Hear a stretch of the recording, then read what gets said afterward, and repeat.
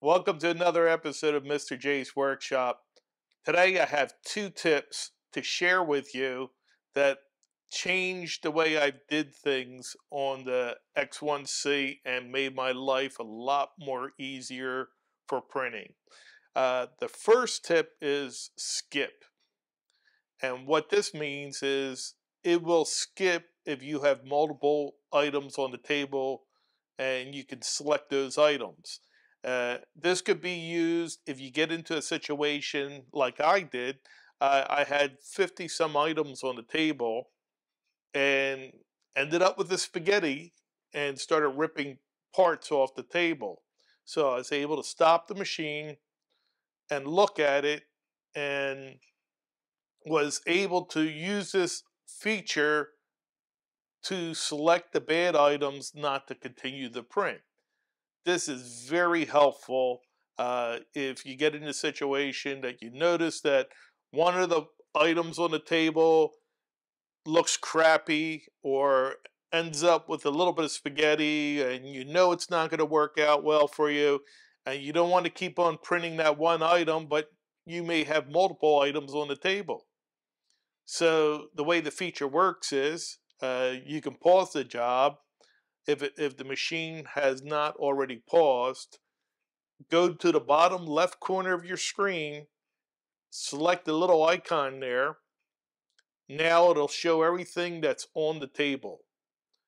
Select the items you want to remove one at a time and you'll see it appear in the little window on the right hand side and select that item.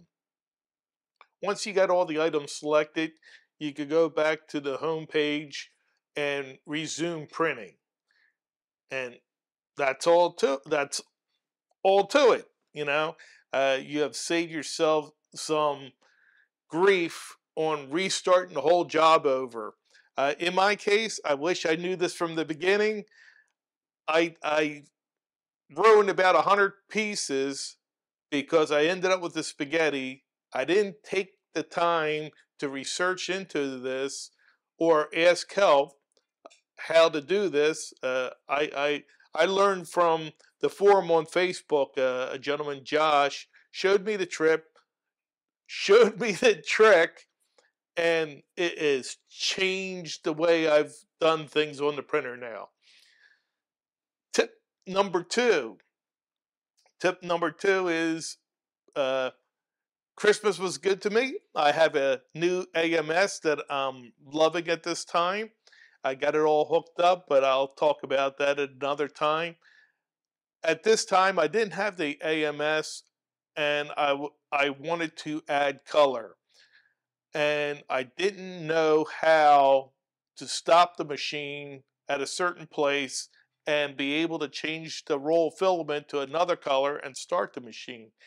And it's very, very simple. When you import your image into Bambu Studios and you slice it, if you go to the far right of the screen, there's a scroll bar. So you hit the scroll bar, scroll down to where you want the machine to stop. Once you get to that point, you right mouse click and add a pause. And then you'll have to reslice your job and send it back over to the printer.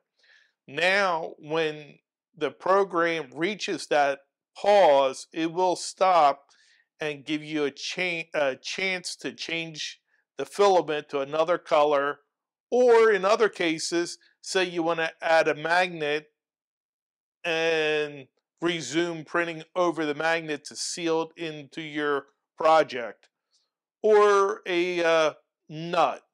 There's many different options for the pause add, and these two tips are very simple. I did it the first time. I didn't have any problems, and it changed the way I print. I'm able to print a little bit more efficiently with those two little tricks. Well, if you like this video, give us a like or a like. Please subscribe, and we'll see you on the next episode. You have a happy new year. We'll see you in the new year.